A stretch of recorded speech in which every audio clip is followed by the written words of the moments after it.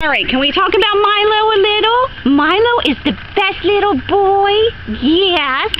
Milo makes a lot of noise. Even when he's happy, he growls at you. Milo, come here.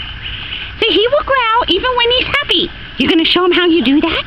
You gonna show him? Go, yeah, show him. Show him. Right now.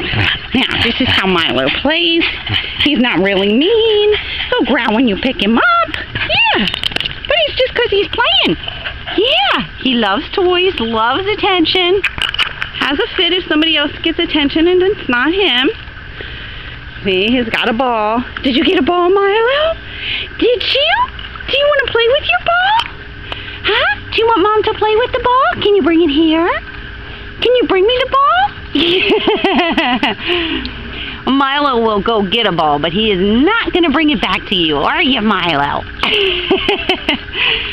No, Milo does love other dogs. I'd like to see him in a house where he has another dog playmate, but if he didn't, I think he'd be okay. He seems to just be happy to be with somebody. So, may work out just fine for him. Huh, Milo? Yes. Yes. But I've never seen anybody Milo didn't like, so I think you're safe that way. Yes. All right, can you say bye to everybody? Say bye. I'll go sleepy now.